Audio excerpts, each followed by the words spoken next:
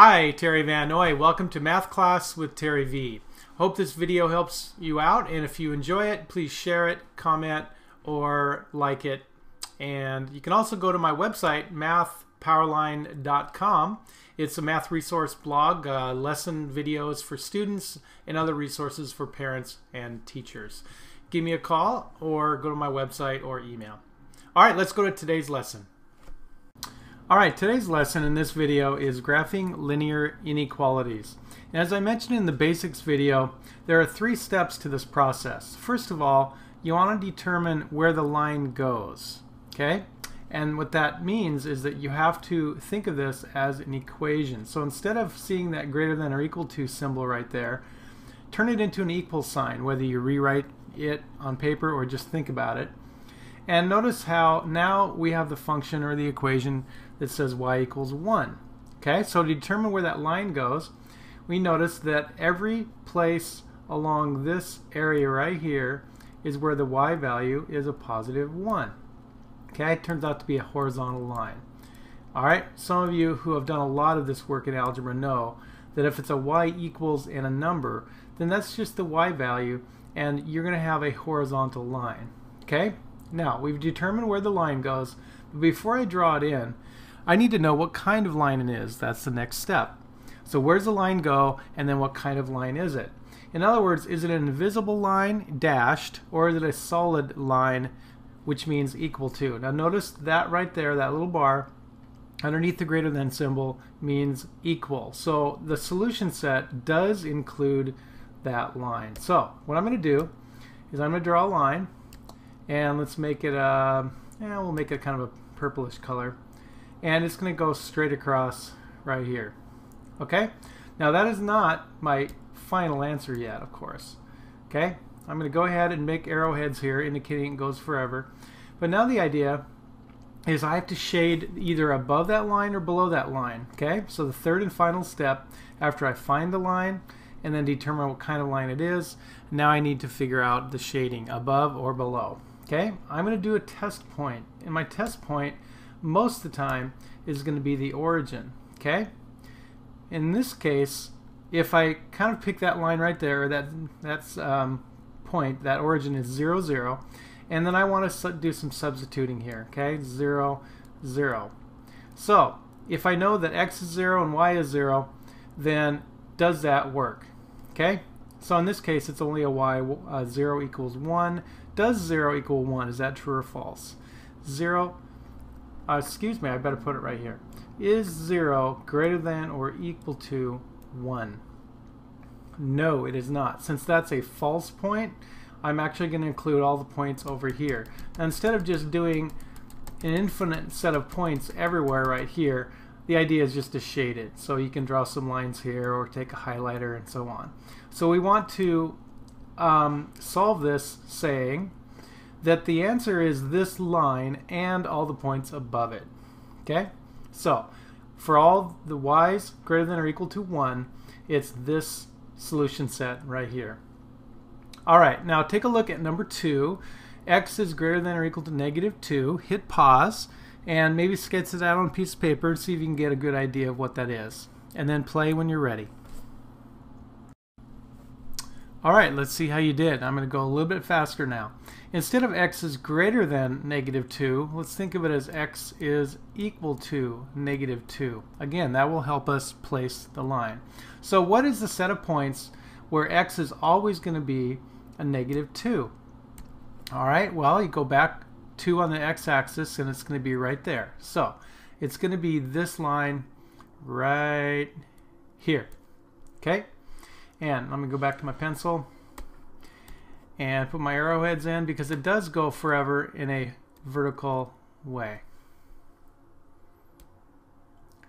Alright, now the next question is what kind of line it is. Now I've already drawn the line in solid, but let's double check. It says greater than. Okay, notice there's no equal bar here. We cannot include the points on that line.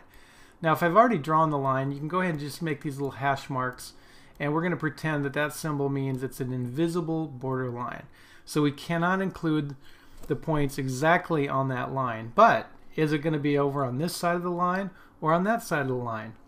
Well, choose a test point as I did with number 1, and let's take a look at the origin since it's not on that line. Okay, let's test that point right there, which we know is 0, 0. So if we put 0 right there in place of x, there is no y in this equation, so is 0 greater than -2? Is that true? Okay, think about your positives and negatives.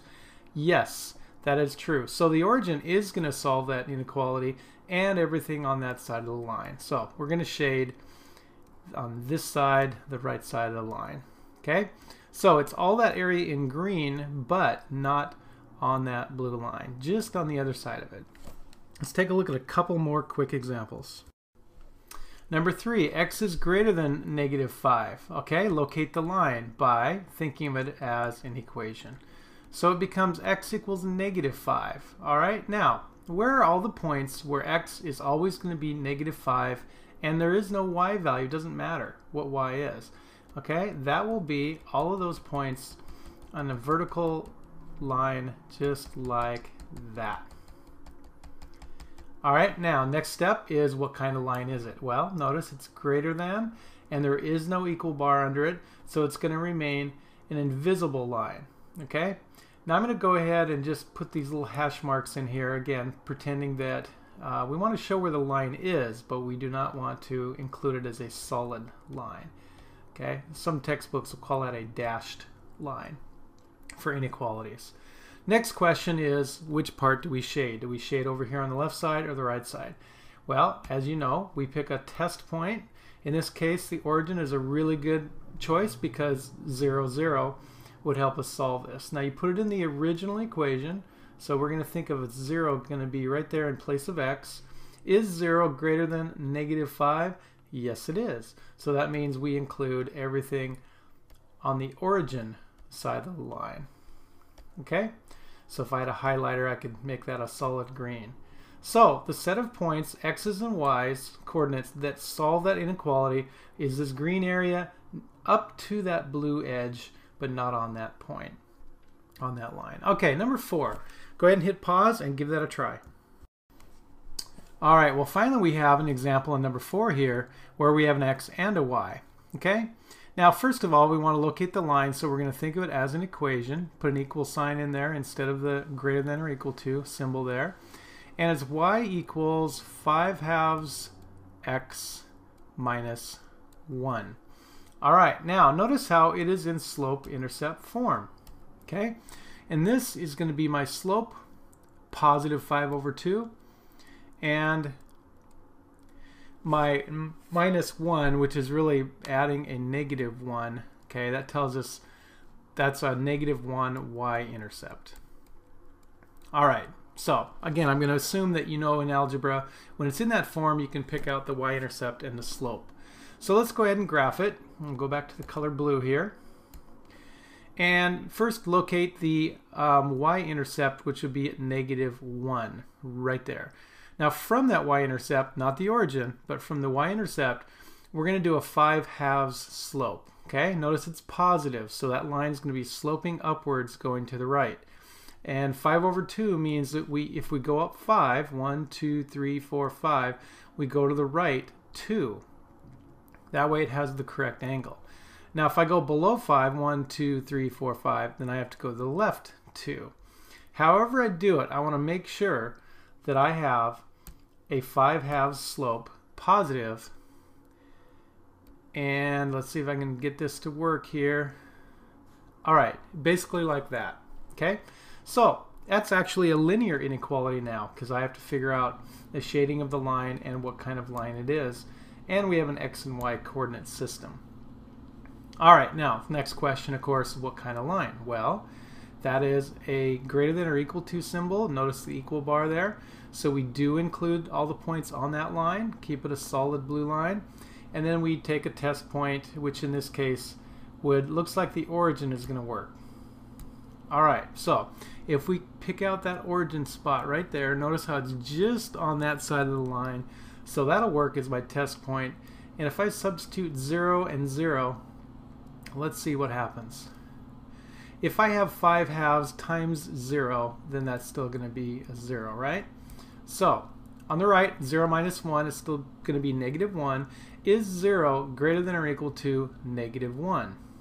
Yes. Now since that's true, we are going to shade all the points right here. So the solution set for that linear inequality is the blue line and everything in the green area on that side of it. Okay? It's an area, a region. All right, look for the next video, which will have more examples for you. Thanks for watching. All right, there you have it.